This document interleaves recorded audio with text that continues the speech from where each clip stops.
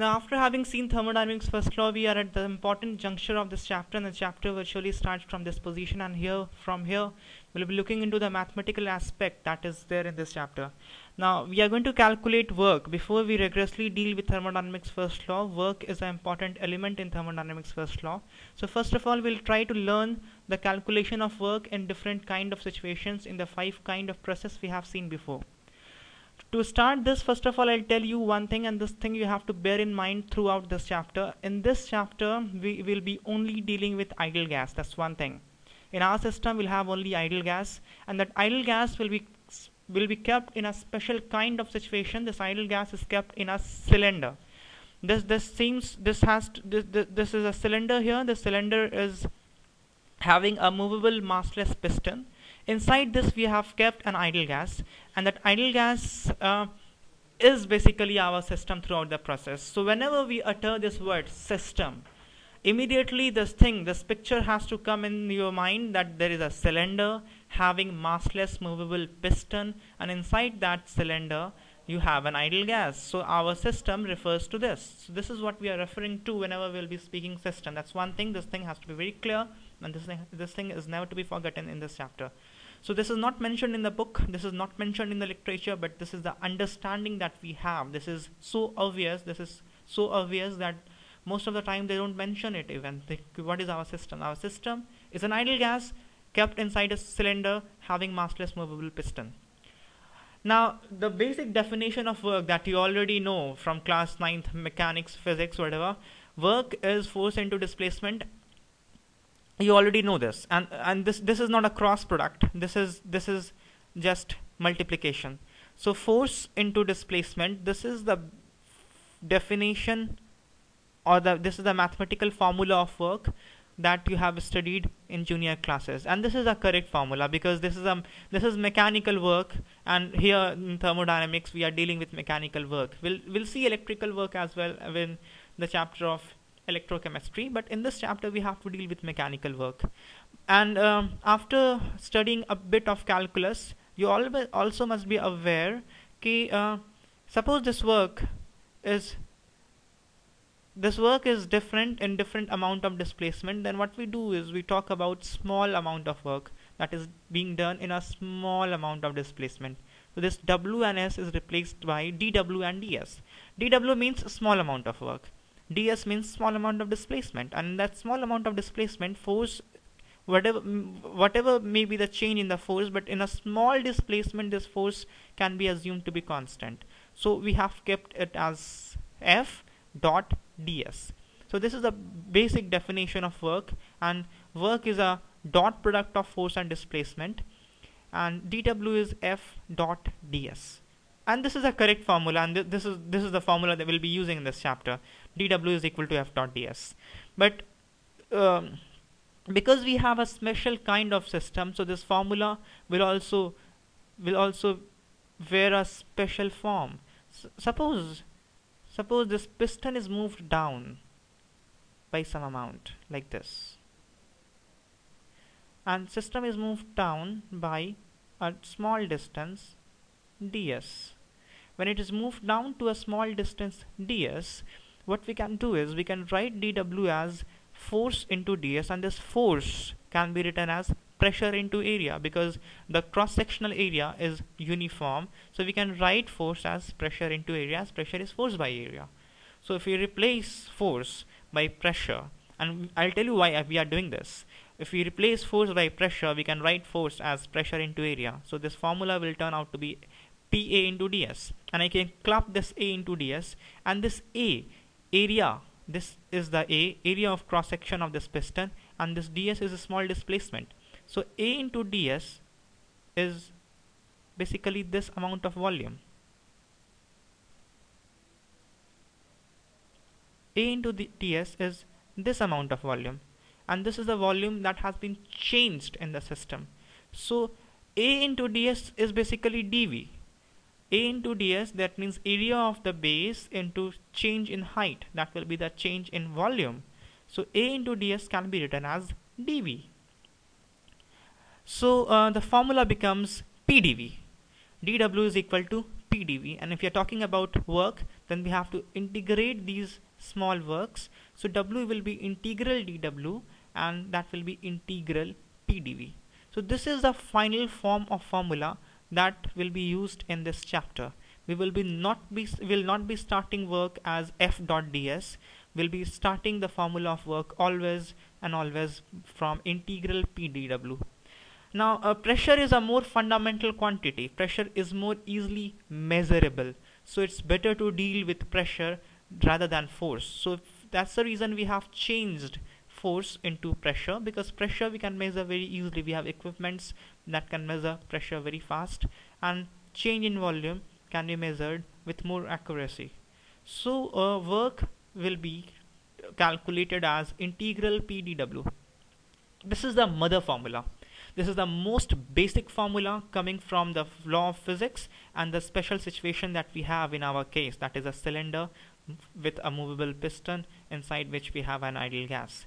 Now, because of this cylinder, we are getting this f dot ds being changed into pdW. So the formula of work will be integral pdW. Now there is no special situation inculcated in this, whether the process is isobaric or isochoric or adiabatic or cyclic or isothermal, whatever. This formula is valid for all situations if we have a cylinder. Now before we jump into calculating work in different kind of process, the last thing that we have to analyze is reversible and irreversible process. And this is a very important aspect of this chapter, because in this chapter mostly we'll be dealing with reversible process. There is some kind of problem, mathematical inconvenience inherent in irreversible process.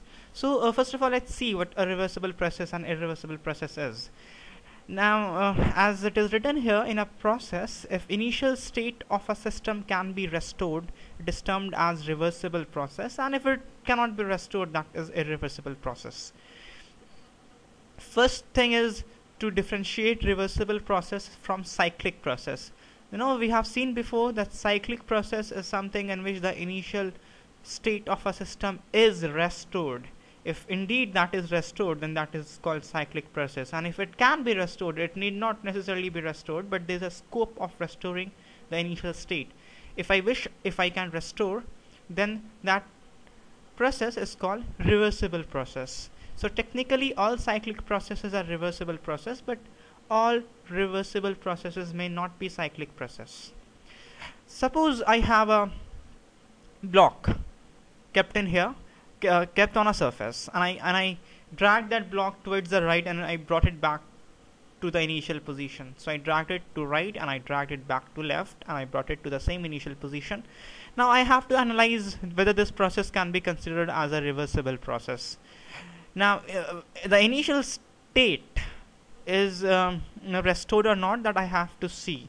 One of the state variable, that is position, is obviously restored if I brought it back to the same position.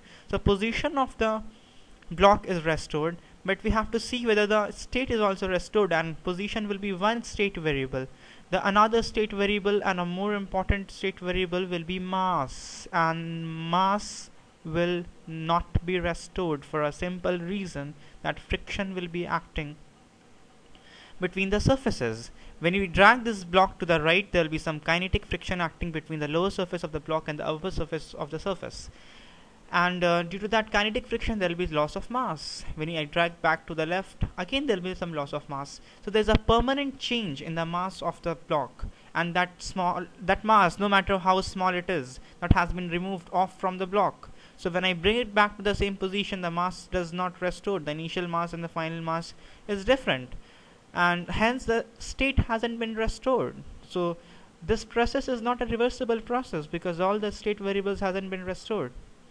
Now, so practically no process will be reversible process. All the process that we see is irreversible process, because friction will always and always be acting there. So it seems that in presence of friction, no process can be reversible process, but we approximate certain kind of process even though there is friction acting as a reversible process, and that helps us to analyze the further context, the further content in the chapter. So we have to see this. Suppose I have a cylinder like this with a movable piston, massless movable piston. what I do is, suppose I have a heap of sand kept somewhere. From here I have brought one tiny particle of sand, although it looks big here, but assume it to be very small. Now I have a small particle of sand dropped on this massless piston. Now there's some sort of blockage here so that the piston does not move upward, and the pressure of the gas inside is assumed to be equal to atmospheric pressure. So this piston will remain in equilibrium. Now if I drop a single particle of fine sand on the massless piston, what do we expect? Our eye will not perceive any change in the position of piston because the mass of the tiny sand is very little. So not much of the movement will be there in the massless piston. If I drop another particle of sand, if I drop yet another particle of sand, if I drop 10 particle of that sand, still no movement of that piston will be observed. Suppose I very slowly drops down particles of sand continuously. When there will be considerable amount of sand over this piston, then this piston will move a little down, and our eye can see some change in the position of piston. Now this process can be approximated as a reversible process. When the process is done very slowly so that it would take infinite time to complete, that process can be approximated as a reversible process. Now if I take infinite time to bring this piston down, and then I releases those sands, and then so that the piston come back to the same initial position, in that case this process will be a reversible process. Now for a reversible process, all the state variables has to be restored. The position of course will be restored, and if we are calling it a reversible process, of course the mass also has to be restored. That means the friction has not caused any mass loss.